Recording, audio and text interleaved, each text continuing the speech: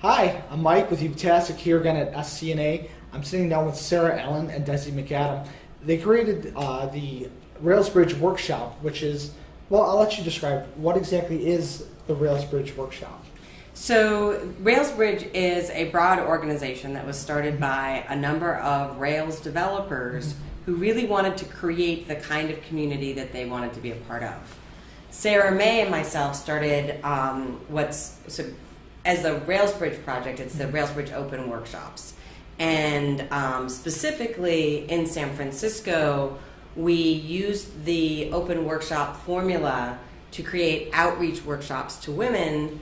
And the idea is we're using open source practices to apply to event organization and outreach projects. So the what we call recipes or cookbook for creating the event, as well as the curricula, are all open source and freely available for anybody to use for anything. And then Desi has happened to be traveling all over the world and has created instances of these workshops wherever she's been, as well as dozens or many other volunteers have done that all over the country. What's the format? What is the current? Because you said it's an open source thing, so I'm sure there's some evolution.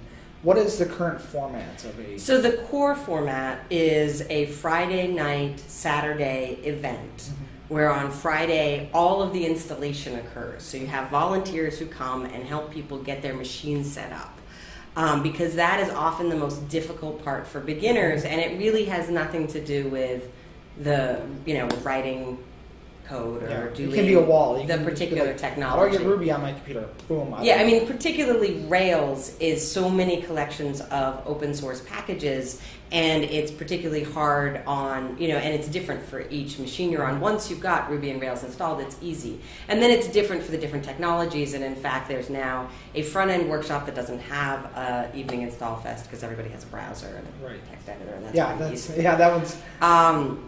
But for the Rails workshop, that is really an important step. And then Saturday is everybody follows the same curricula, and you have at least two groups.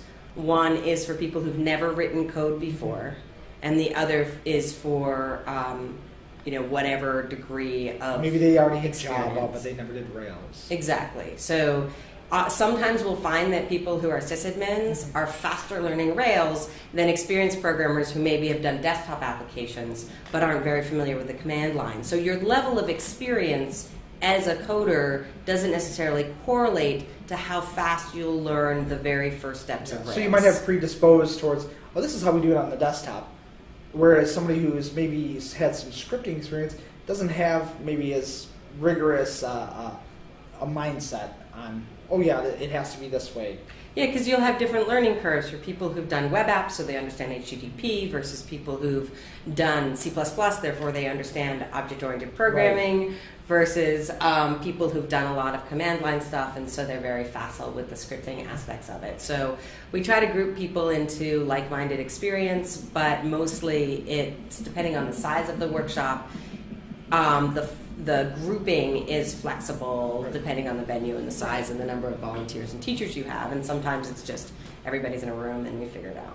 Yeah. And Desi, you wanted to say something? Yeah, I was just going to say in addition to that, so typically I try to group people based on very broad generalizations. So I've programmed before, I've never programmed before, or I've done some Rails, but I need some more help with more advanced concepts, and then split the people apart and try to get TAs that match sort of those comfort levels of teaching.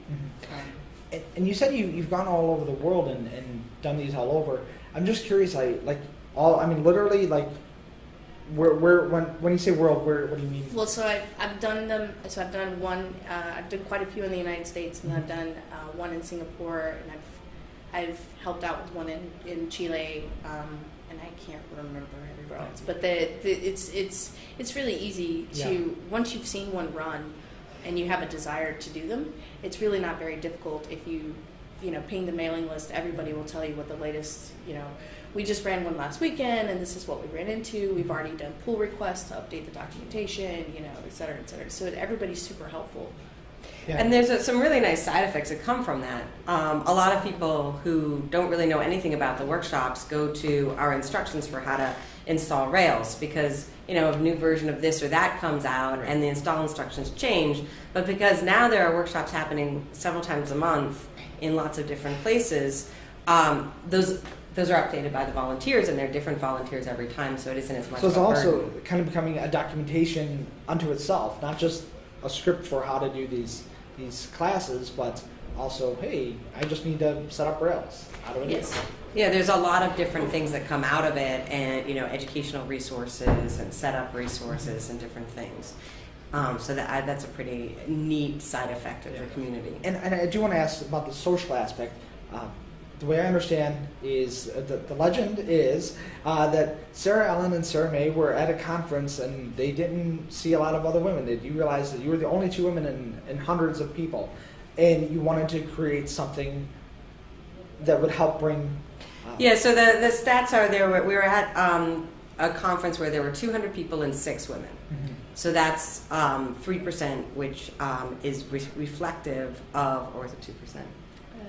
Well, in any case, it's around the number of women in open source, which is much, much smaller than the number of women in the corporate world doing programming. And I came more from companies which were less involved with open source, where I felt that there were not very many women, but there were more women than I saw in the Ruby community. And I'd been meaning to learn Ruby for 3 years before I had started learning Ruby in 2008. Right. And so I thought, and I still believe it's true, that there are more women programmers in the Bay Area than there are Ruby programmers.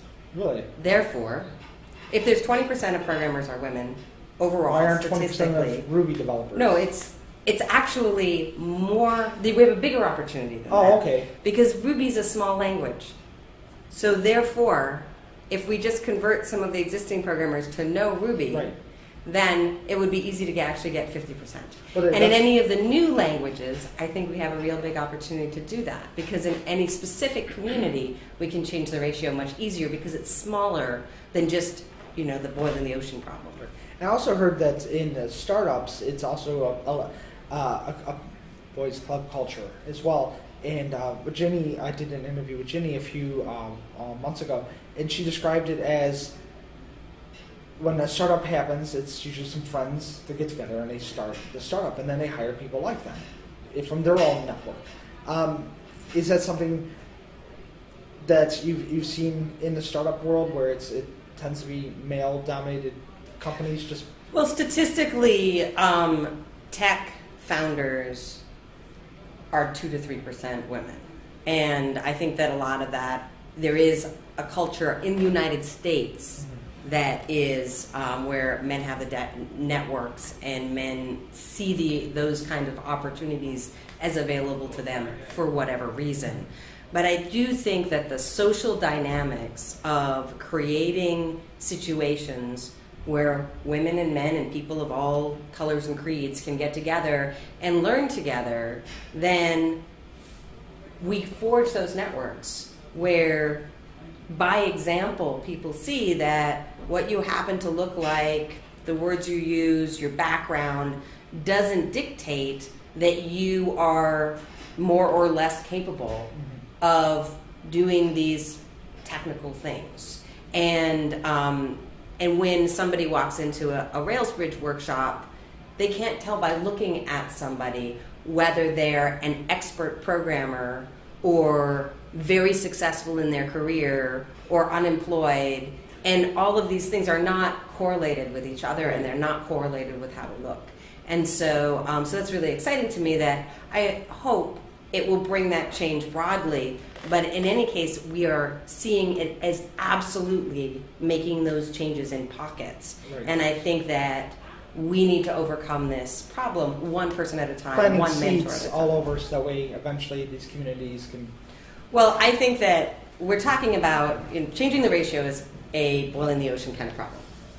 However, since we've proven that this template can be fairly easily reproduced by anyone, I like to think that we can boil the ocean by making every 10th molecule a heater. Okay, but basically planting the seed so that way it can at least distribute these ideas beyond a small community and basically. Yeah, and we're seeing this happen in Ruby, JavaScript, Python, Scala. Yeah. Oh yeah, so are all of these Railsbridge is by definition Rails oriented, but have you done these for? Well, Railsbridge was created. The name Rails was a little controversial when we were naming it, but we felt that it was coming out of Rails developers. But the Teaching Kids project has never taught Rails. Right. Yes. However, the Python folks felt like it would alienate their community to call it Railsbridge, so they called it PyStar because there was already a PyBridge something. But now we're creating an umbrella organization that will be able to support all of these different. Okay, so that way you don't have the bias that, well, I don't want to do that. I don't like Rails. It's. Yeah. Do you have a? Well, I won't make you say the name now because I'm sure it might change. But it's recognizing the fact that we're software developers. Yeah. Not Rails. Yeah, and I think most of us are doing Rails right now. Right. And right 5 years from now, we'll be doing something else. Yeah, right now being the operative word there. It's everything changes. And with going into a conference and have you been seeing since you've started doing this more women at conferences and more diversity? I mean, SCNA I think is an excellent conference.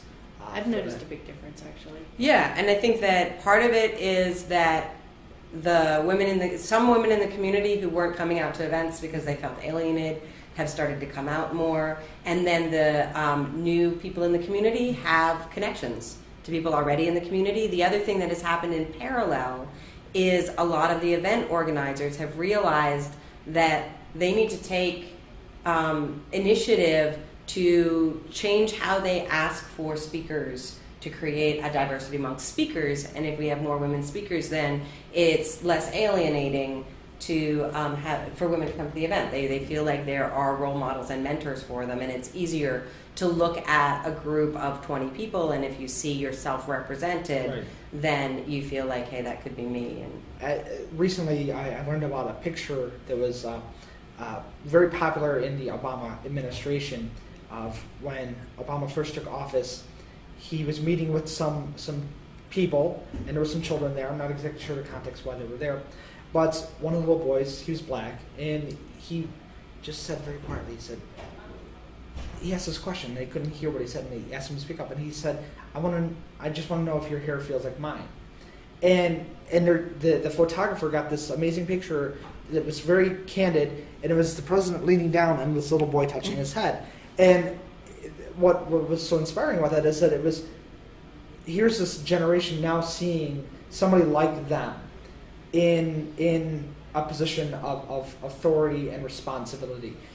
And are you saying that seeing women speaking and running these conferences, running these organizations, says to the women, there's people like you doing this? Yeah, I think that there is this myth in our industry that there are no women. Right. That somehow women are less interested or less capable because as evidenced by there being so few. Mm-hmm. And I've talked to women who've been the only woman in their company, and then they start to say, well, that's just the way the industry is, mm-hmm, and especially if you've been through 2 jobs like that. But the truth is, numbers-wise, there's tons of amazing technical women in our field. And the fact that historically we haven't seen them at conferences is a cultural artifact that is not related to their lack of existence. Mm-hmm. And so by creating diversity, and I think we don't only have a gender diversity problem, yeah, we have diversity along many angles problem, but I think that the more that we create, we find these people who are doing technically amazing work, and they've been in the industry for 5, 10, 20 years, and we celebrate their success, the more that we draw in people, and nobody should say, oh, I can't see anybody who looks like me, I don't belong here. Right. I mean, the dream of technology is that it's a meritocracy, that it's a great equalizer, and it's just a terrible thing that's not actually happening. Right. And so that's what we're really trying to change. Anybody who says that women can't code never met Grace or never read about Grace Hopper. It's to me it's utterly ridiculous. But I do want to thank you again for sitting down with me and the work you're doing with the Rails Bridge outreach. Thanks. Thank you.